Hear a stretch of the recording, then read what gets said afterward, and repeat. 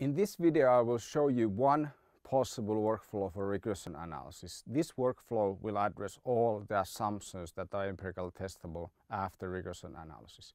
There are of course multiple different ways of testing the assumptions, but this is the way I like to do it. I'm using R for this example, but all of these tests and diagnostics can be done with data as well, and most of them can be done with SPSS. Regression analysis workflow and any other statistical analysis workflow first starts by stating a hypothesis that we want to test. Then we collect some data for testing the hypothesis. After that, we explore our data. So it is important to understand the relationships. Then we estimate the first regression model where we have the independent variables and the dependent variable. Then we check the results briefly to see what they are like, and we proceed with diagnostics. So the diagnostics include various plots, and I prefer plots over statistical tests. The reason is that while you can, for example, do a test for heteroskedasticity, that test will only tell you whether there is a problem or not.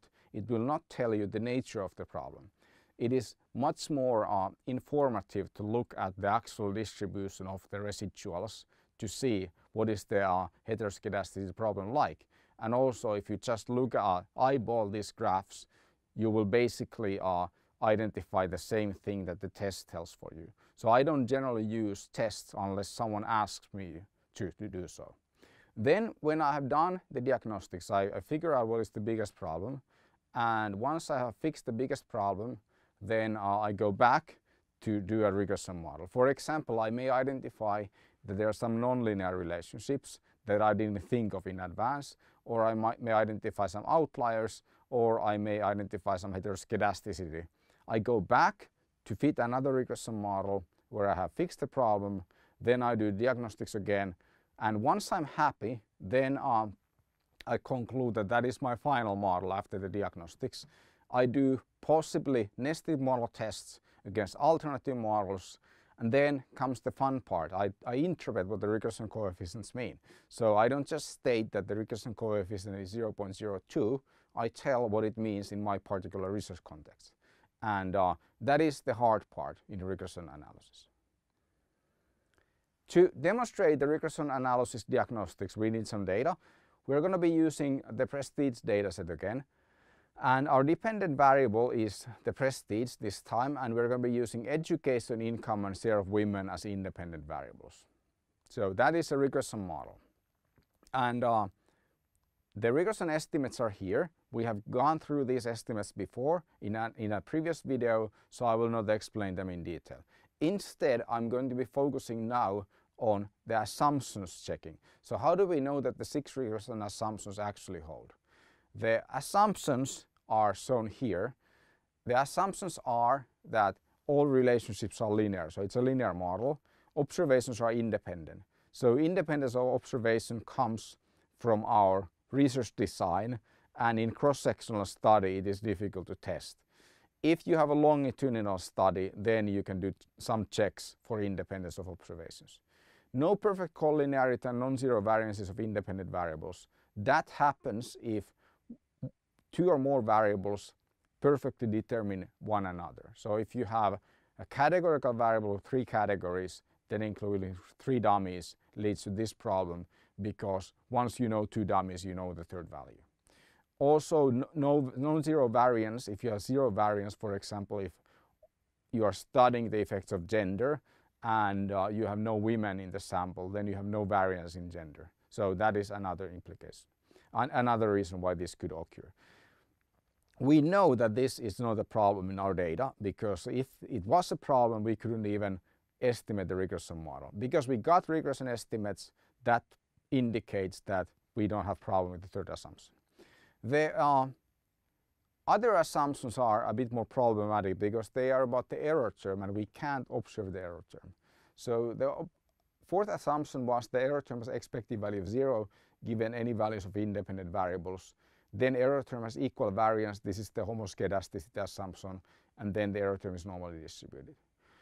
How we do test these assumptions about the error term, these 3 assumptions, is that we use the residuals as estimates of the error term. So if an observation is far from the regression line in the population, it has a large value of the error term, then we can expect that it also has a large residual. So we can use the residuals as estimates of the error terms. So normally doing regression diagnostics is analyzing the residuals. And that's quite natural, because if you think that the residual is the part of the data that the model doesn't explain, and the idea of diagnostics is that we check if the model explains the data adequately, then it's quite natural to look at the part of the data that the model doesn't explain for clues on what could go wrong. I normally start with the normal QQ plot of the residuals, and the normal QQ plot is something that quantifies whether the regression residuals are normally distributed. So it compares the residuals here, or these are calculated based on standardized residuals. There are different kinds of residuals. For an applied researcher, it doesn't really matter if we know them all. What's important is that your software will calculate the right kind of residual for you automatically when you do these plots. Then you have normal distributions where you're comparing residuals against normal distribution. We can see here that they roughly correspond. So we have a line here indicates that residuals are normally distributed. Here is a problem. We have a chi-square distributed error term here. So the residuals here are further from mean than they're supposed to be. And here we have inverse, we have uniform distribution of the error term, and that creates this kind of S shape in the normal QQ plot. While the normality of the error term is not an important assumption in regression analysis, I nevertheless do this because it usually it's quick to do and it identifies outliers for me, and it gives me kind of like a first look at the data. Here with the actual data, I can see that the residuals follow normal distribution, so I'm happy with this. This is an indication of a good fitting model on if we think they are the sixth assumption. R labels these possible outliers, so Newsboys has a large negative residual, so Newsboys is less prestigious than what the model predicts, and Farmers are more prestigious what the model predicts. So farmers don't make much money, and you don't need high education to be a farmer, but farmers are still appreciated a lot. So that's an other extreme case. So normal QQ plot shows that the residuals are roughly normally distributed, and that's a good thing. So we conclude no problems. Then we start looking at more complicated plots. The next plot is the residual versus fitted plot. And the idea of residual versus fitted plot is that it allows us to test for nonlinearities and heteroskedasticity in the data. So the fitted value is calculated based on the regression equation. We multiply these variables with the regression coefficients, and then we compare residual versus fitted. Ideally, there is no pattern here. There are residuals and fitted values. They are just spread out. So this is an indication of a well-fitting model in this regard. Here we have a heteroskedasticity problem. So that plot contains data where the variation of the residual and also the variation of the error term is a lot less here in the middle, and then it opens up to the left and to the right. So this is a butterfly shape of residuals, and this is the worst kind of heteroskedasticity problem that you could have. But it's not very realistic because it's difficult to figure out, difficult to think what kind of process would generate this kind of data. Then here we have a nonlinearity and some heteroskedasticity problem. So this is a megaphone opening right, and it appears that there's slight nonlinearity here. We have here severe nonlinearity. So the right formula, right shape is not line, but it's a curve here. And this is a weird looking data set that has a nonlinearity problem, and also it has a heteroskedasticity problem. So the plot, we want to have something that looks like that, no particular pattern. So typically in these diagnostic plots, that plot residual against something else, you are looking for a no pattern. Our residual versus fitted plot looks like that. So we have marked again these observations with high residuals in absolute value, and then we can see that we have fitted values. There are very few professions for which the model predicts high prestigiousness, and most observations are between 30 and 70. So what can we infer from this plot? We can infer that maybe the variance of the estimates decreases slightly to the right. So we don't have much observations here, so we don't know if this is actually the same this person here, but we just observe two values from that dispersion. But it is possible that if you look at this this person here, it's that much, and we look at this person here, it's slightly less. So it is possible that we have a heteroskedasticity problem. So the fifth assumption does not hold.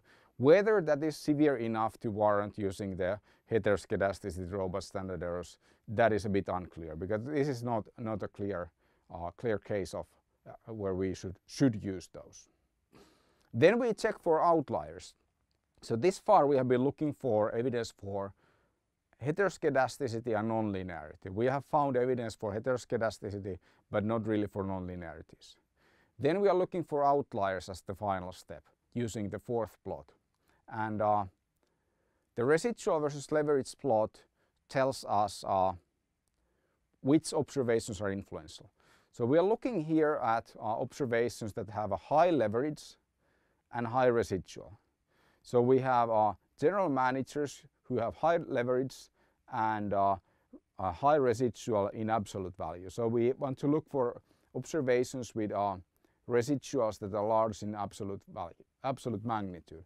In Stata, for example, Stata uses the squared residual here because that always goes up, so it's easier to see which observations have large residuals. So we have to look at small negative values or large positive values here. So it's not as simple as if this was square of the residual.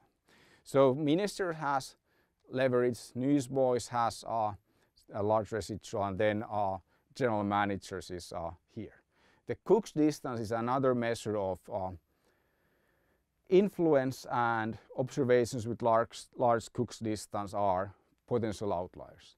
As before, in the Deep House paper, to deal with these outliers, we would be looking at why the prestigiousness of one occupation would be different than others. So for example, general managers they earn a lot of money, so their salaries are high, and therefore their predicted prestigiousness should be high as well, because it depends on the income, and they earn less than what the model predicts, which means that the model over predicts their prestigiousness because of the high income. So that could be one reason why we could drop general managers. But you have to use your own judgment, because this is only 102 observations, so dropping one observation increases our sample size by 1% approximately. So that could be consequential.